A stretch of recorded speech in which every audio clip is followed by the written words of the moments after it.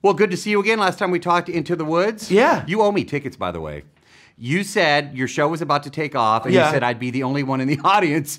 You made I said, can I have tickets? And you said, yeah, but you'll be the only one there. Look at you, you're big time now. Well, thanks. So I want to go see your show. Well, no thanks to you. You didn't turn up. You didn't come. But I need tickets. Other people did, Dave. I need tickets, well, James. You can get tickets whenever you want. Okay. Well, you're welcome each and every day. We've got it on tape. Hey, I mean it then as I mean it now. Awesome. And look, I even wore a blue jacket. I love it. Just for Peter Rabbit. Why are you the perfect Peter Rabbit?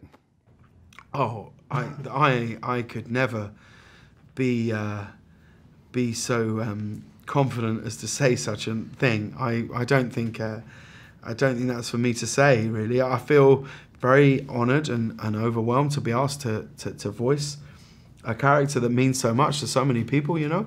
And I think, yeah, what's amazing is like when I first got asked to do it, I felt very daunted by it. I thought, I don't know if this is right for me. And then I heard that this was the first time the Beatrix Potter estate had ever said yes to a movie version of this character and had rejected countless proposals over the last few decades.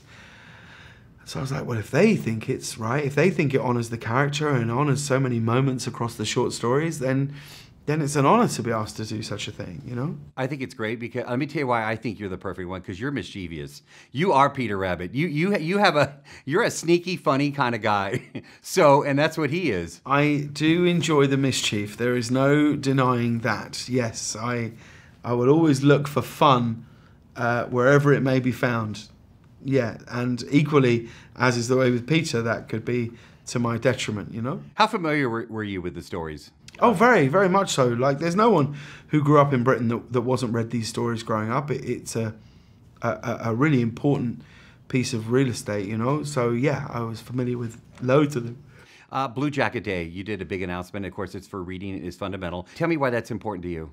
Well, I think what's really important is that children today, with all of the wealth of things that are open to them, whether it be cell phones, iPads, TVs, all these things, that they don't lose that fundamental joy of learning to read and reading a story. And when I spoke to Will about this film, Will's the director of the movie, we sort of said, wouldn't it be wonderful if kids will go to a movie theatre and watch this film and leave and go back and find these stories and either read them themselves or be read them by their parents, and then when they grow up, read them to their children and their children and their children, that you would never lose sight of how important that is in a child's development, to be read to and to read. It is a wonderful privilege, in fact, in a world where there are many, many children who never ever get that right and would love nothing more than to be able to read and read a story, and it's not something we should ever lose